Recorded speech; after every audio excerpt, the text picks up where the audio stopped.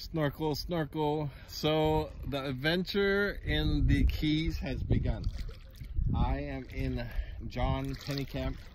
When you come to the Keys, the first stop you have to come to is John Pennekamp. And I camped here once, and I don't know, I've been here about 10 times at least. And this is the snorkel pond right here. You can snorkel across the rocks over there. And there's one person snorkeling over here. It's not the clearest water, but the water temperature is 85.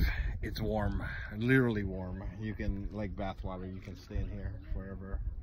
But there's nothing in here to hurt you. That's the good news. It's shallow, and you gotta come snorkel when you come to John Pennekamp.